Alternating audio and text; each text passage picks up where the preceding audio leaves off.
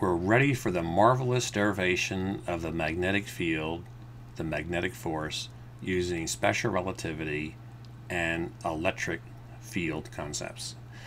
We have electrons in this wire moving to the left, where the spacing between the electrons and the spacing between the positive charges are the same.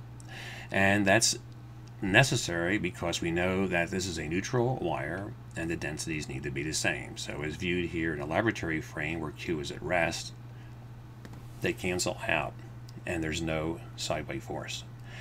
Now the positive current is taken to go in the opposite direction of the electron, so I have that going to the right, and current is your Q, your charge divided by your time as the charges pass by. Now here is the basic idea. When this charge moves to the right and it looks back, it sees the positive charges moving to the left at speed v and looking back, and it sees the electrons moving at a greater speed because they're traveling at v naught and the wire is traveling at v, both to the left. So it sees more Lorentz contraction for the electrons compared to the positive charges, and that means it'll see greater negative density. Now this positive charge will then be pulled or attracted to the wire, and that's your sideways force, and that's due to the magnetic force.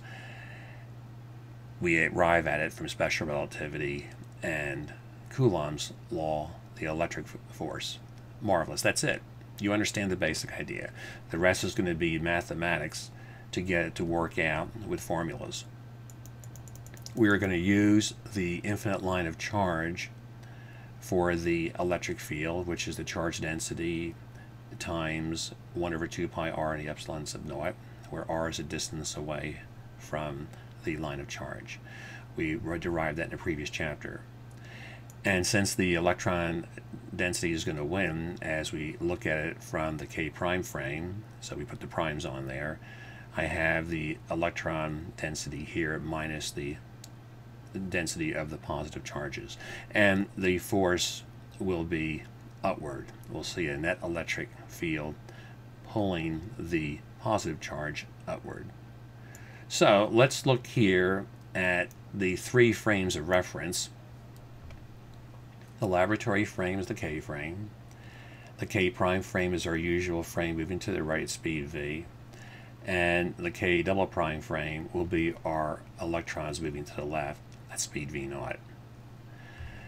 When we are in the K prime frame, looking back, we'll see the positive charges moving to the left at speed v. So this beta v over t, the c here, v over c, is relevant for the positive charges moving to the left. When the moving charge Q looks back and sees the electrons zipping to the left, that's going to be a total velocity given by the relativistic addition of the v naught and the v, because the electrons move at v naught relative to the wire and the wire is moving at v, all going to the left. So you know how to do that. That's our relativistic addition formula here. And now we're ready to look at the equation that puts all this together. Here we look at the density of the positive charges as seen by the moving frame. The moving frame K prime frame looks back and sees the positive charges moving to the left. Well, how do you get their Lorentz contraction? Well, you take always the proper length. The frame you're looking at here is the laboratory frame, so that's L sub lab, and it's moving to the left at speed v from the point of view of the K prime frame, so we hit it with its Lorentz contraction factor and we're done. When we look in that moving frame K prime at those electrons, they're moving at a greater speed, the relativistic addition of the two speeds, and you hit it with the proper length, the separation of the electrons in its own frame. So simply following the rules, we can keep these things straight. And that gives us this formula when we apply the constants and the 1 over r dependence for the lines of charge, infinite lines of charge. Now the first step in the calculation is to replace this L double prime in terms of L lab. That is very easy to do. you simply go to the L double prime frame and hit it with its Lorentz contraction factor. Now I'm in the lab frame looking at it, so the electrons, remember, move to the left at speed v0.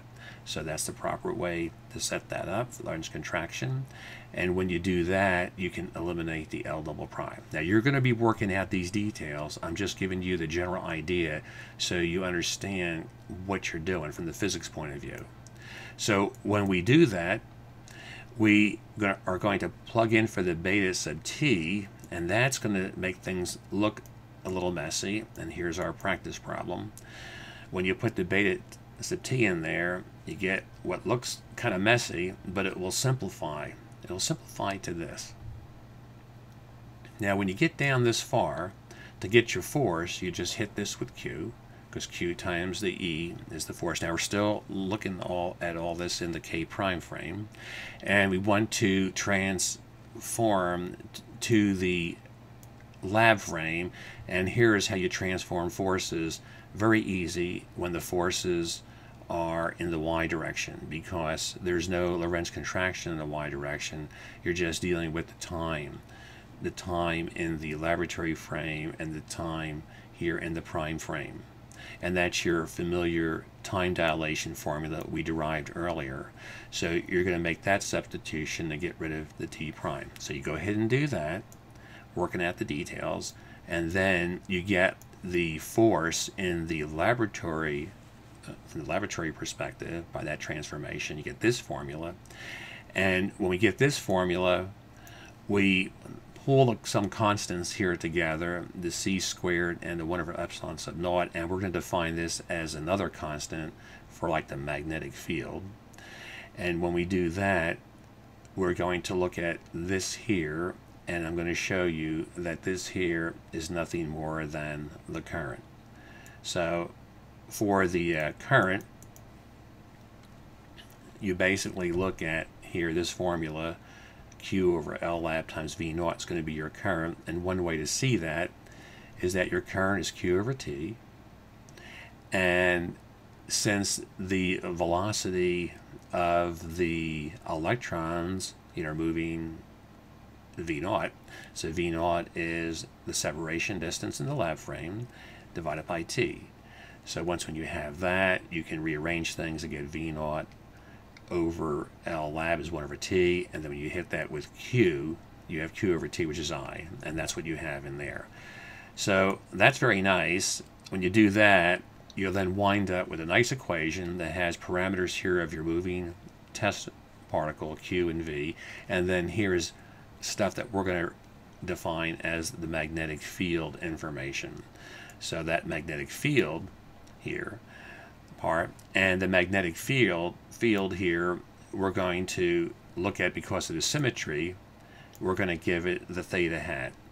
All right, now we're going to come back and look at this more carefully with our original diagram. Let's come back here with the original diagram. And the original diagram, the way we have set up the magnetic field, it's circle like this. You put your right hand thumb going this way, and we're coming along like that. We're going into the page here, and that's the B vector.